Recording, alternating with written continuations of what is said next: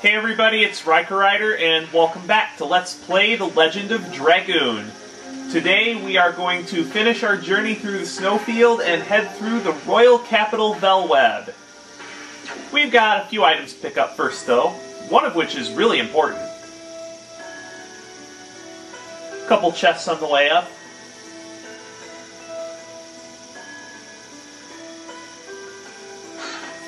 This one has Burning Wave. Oh, you know what? This reminds me. I never said what the smoke ball does when I was. Well, I guess I'm not going to be able to demonstrate it this time, but I'll just tell you because we've actually got some new enemies in this encounter. Windy Weasels. They can use spinning gales, and they can dodge your attacks. And they seem to be very good at dodging my attacks. I was going to say about the smoke ball. It's a repeatable item that allows a 100% escape rate from regular enemies. So you have no reason to use the run command anymore after that. It's just 100% guaranteed escape. So it's like if say you get into a dangerous encounter, you're just feeling impatient or you're hunting rare enemies, then you can use that to run from enemies that would take too long to fight, or you just plain don't feel like fighting. If you're a guy like me that likes to fight every enemy he comes to, you can always sell the smoke ball at a shop for, I believe, 200 gold.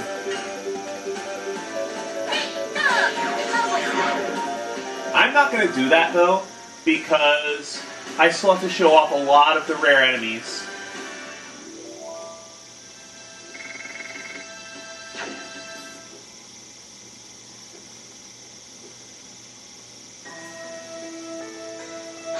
One more up here that has a gushing magma, and there's just that one chest that's left.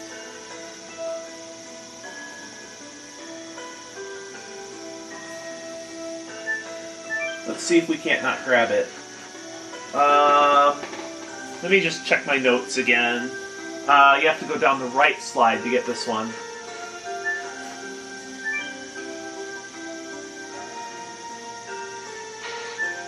Prompt 2 and prompt 4 gets you the chest, which has the Dancer's Ring in it. It's the female version of the Bandit's Ring. Gives an extra 20 points of speed to a female character. I don't think I'm going to put it on anybody just yet, because I want Maru to gain SP and more Dragoon levels from the War God Sash, and most of the female characters are already fast enough anyway, and I want the male characters to catch up on their stuff. In any case, I'm going to see you back on the snow plateau at the top of this area. Alright, we're finally back. I can't believe I got into 3 battles while on the way up. That's pretty ridiculous.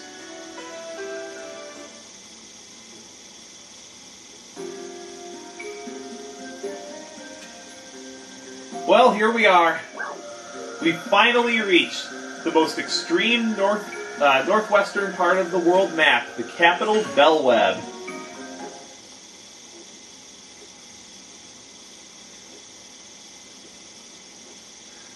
We finally get to see just who this Emperor Diaz is, because if Rose is to be believed, then Emperor Diaz definitely died in the Dragon campaign.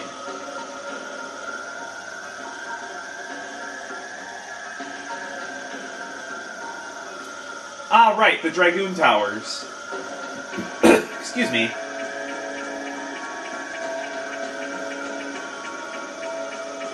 Oh, right, I guess this would be the forbidden land to humans.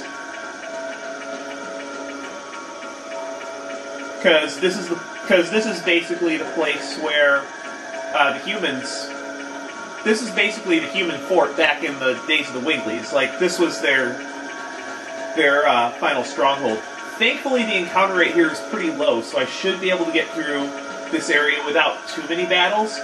And we're actually going to be coming back to this area for a side quest involving the Dragoon Towers, but that side quest is not available until Disc 4.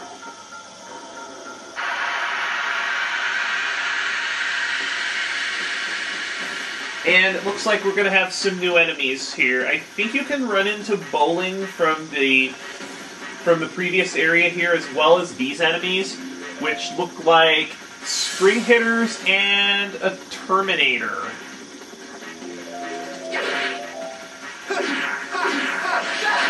The Spring Hitters are immune to status ailments, they can steal your gold, and the Terminators are, actually, I think every enemy but the Succubus and the Witch are immune to all status ailments. So just about everything here can't be hit by status ailments.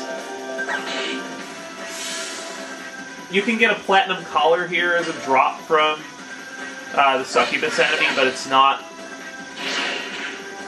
I don't know if it's worth getting. There's an enemy here called Maximum Volt that can drop Flash Balls. But other than that, the drops really aren't noteworthy in this area.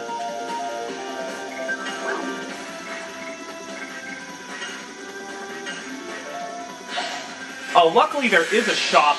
There is a shop in the Velweb area, so I should be able to restock my items no problem. The enemies around here are tough, so you do need to watch yourself. And how the hell did they come up with the translation Bowling for the name of an enemy? Who came up with that one?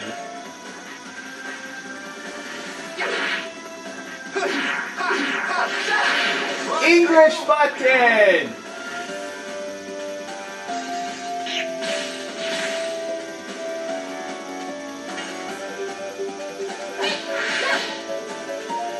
Oh, I almost had it too.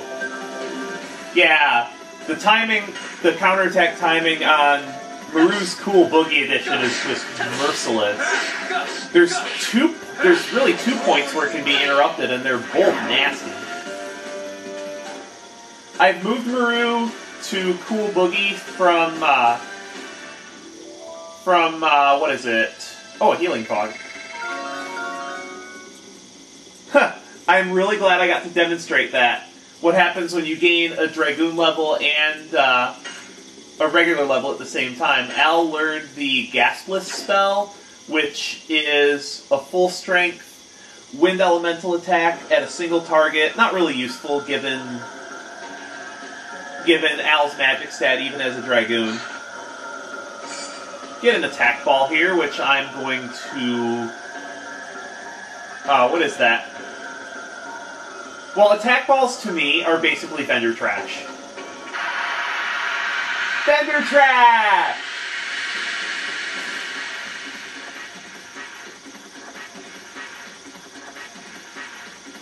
Ah, here's that Maximum Volt enemy I was talking about. Maybe we can get a Flash Haul from these guys, we'll see. They're pretty powerful, and they have, what kinds of area of effect attacks do they have? They have Thunderbolts, I mean, they have Spark Nets too, but... But basically, just a bunch of Thunder Elemental attacks, as you would expect from an enemy called Maximum Volt. They do also have a lot of HP. They have 700.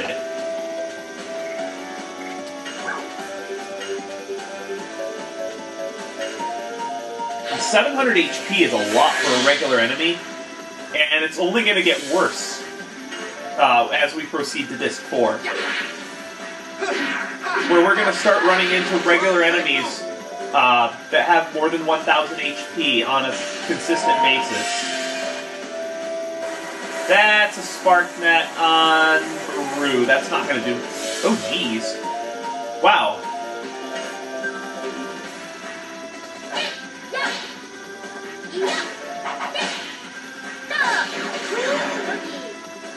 Well... Jeez, how much magic attack do these guys have? 83? Wow. That's a lot.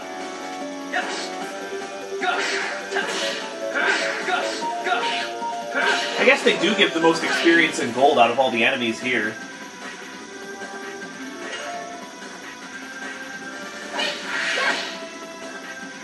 I wonder if I just should have been using magic items on them from the get-go, because their magic defense is low. But then I don't get addition practice, and I really need addition practice for these guys. Especially for Dart, because I want to get him off this Ultimate Morgott at some point early in Disc 4, so that I can actually, you know, start using his Soul Eater with Blazing Dynamo, his final edition, and that is just absurdly powerful.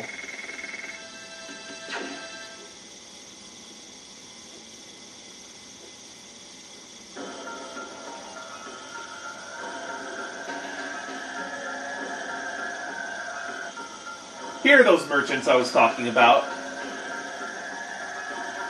No, we have customers here.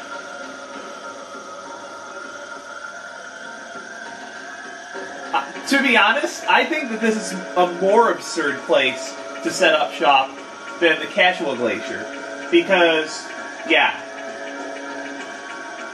Because this is past the Casual Glacier, so only people who make it through that icy hell will even get here. This guy actually has some weapon upgrades that we want. What does he even have? I know there's upgrades that we want. We have Partisan for Al, which is going to greatly help him. Heavy Mace for Maru. Giganto Armor for Kongal. And an Energy Girdle for Hashel. You can also purchase Giganto Rings here if you didn't get one to drop earlier. Personally, I don't think they're worth 1,000 gold.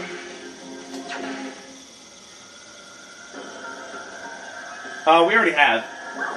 And you get items from this guy, which I'm going to want to get a bunch of. But I think I've got some crap in my inventory that I want to clean out. Like definitely these status items. I definitely don't want these in my inventory. My other concern... Oh, the attack ball. I need to sell that. My other concern is that I'm running a bit low on money.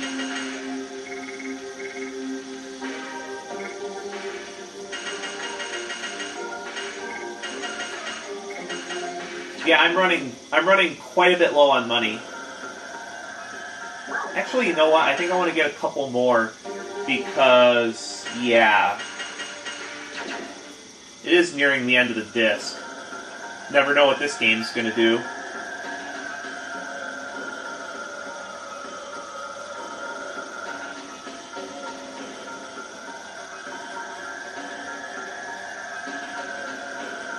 Is that some kind of mana battery?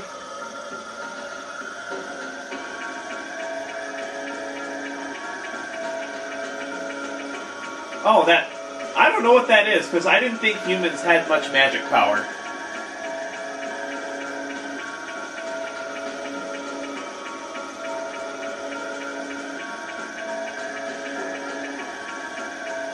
You don't know, Rose? Rose?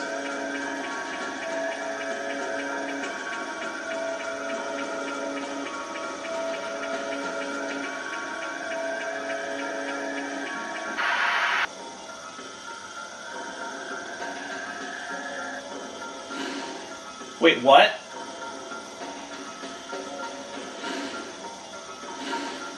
Shirley? What are you doing here?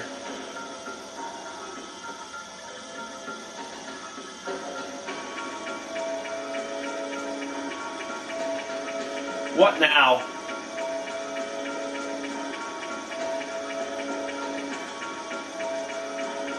Wait, there are souls trapped here? Oh, the Dragoons that died. Wait, Mayfill?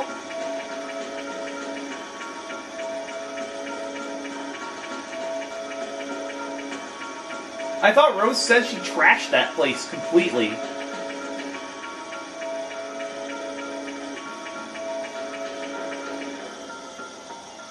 Remember what Shirley says.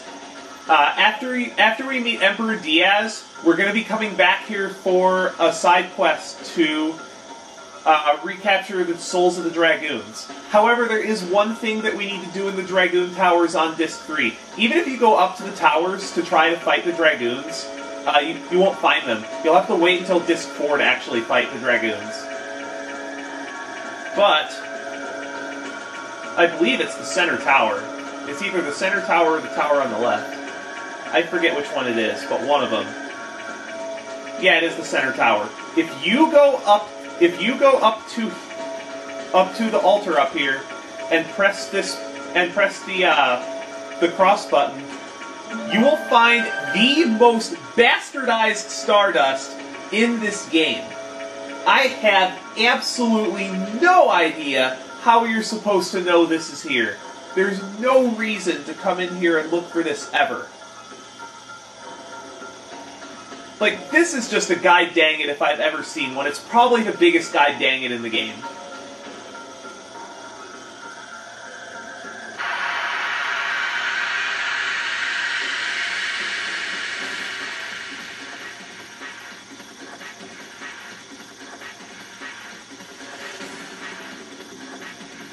Oh, here's a new enemy, Witch. They're actually one of the few light elemental enemies in the game.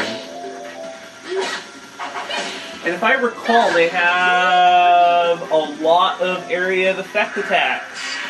They can use Dancing Rays, Black Rains, Meteor Falls, and Thunderbolts. So I'm going to take care of them first. I also believe they have, yeah, they have 96 magic offense. So I'm going to get this stupid bitch out of here.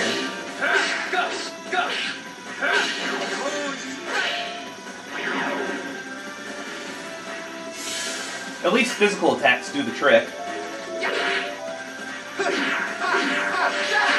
Witches actually have 200 magic defense, so using magic on them isn't a good idea. Most of the enemies here actually have high physical defense. So if you're using a lot of magic, oh, that might be a problem. Ow! Well, I need to... You know what, I'm just going to use Darts Edition to take this guy out. I don't know why one of them was able to, like, charge up, and then the other one was able to immediately use its attack that it's only supposed to use to charge up with. That doesn't make a lot of sense. I'm guessing it's a bug in the coding, where they have two of the same enemy in the battle, and it thinks that... Like, basically it makes an erroneous pointer reference or something. It's been so long since I've taken any programming class that I don't know if it would be a pointer issue or a memory issue or what it would be. But it basically, for the purposes of that attack, thinks that the two identical enemies in the encounter are the same enemy. This game is just... I don't understand what it is about PS1 RPGs, but so many of them are just ridiculously buggy.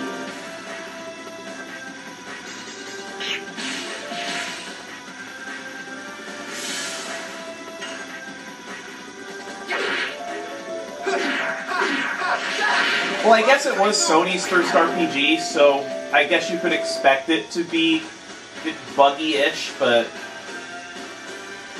I don't know. I don't know why this game is so buggy. It's really buggy if you try to use like an AR with it, or like any kind of cheating device. This game does not react very well to them. It also makes this game pretty much impossible to hack.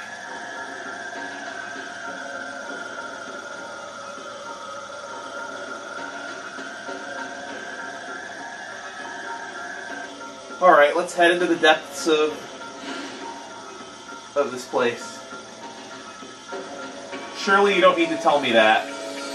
Now this threw me off when I was playing the game the first time, that I thought I had to do something in the Dragoon Towers, and I didn't see this little entrance back here. Now there should be a handful of items back here. Oh.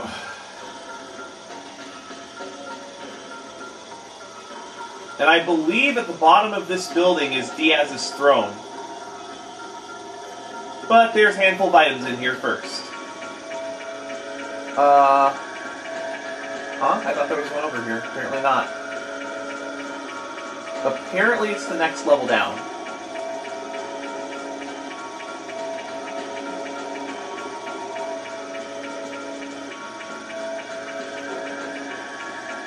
Yeah, it is. There should be one back here. With Rose's hairband. This is a piece of headgear exclusive to Rose, as you may expect, that prevents instant death. So now if you use Rose, it is entirely possible to have a party of 3 characters all immune to instant death. That's going to be useful in a boss fight in the next disc. In here we get a spirit potion. And I believe that's the last of the treasure. And through this hallway lies the throne of Emperor Diaz. But I need to rearrange my setup. And prepare for a pretty big shocker, to say the least. Next time on Let's Play The Legend of Dragoon, we will begin the Disc 3 finale. See you later, everybody!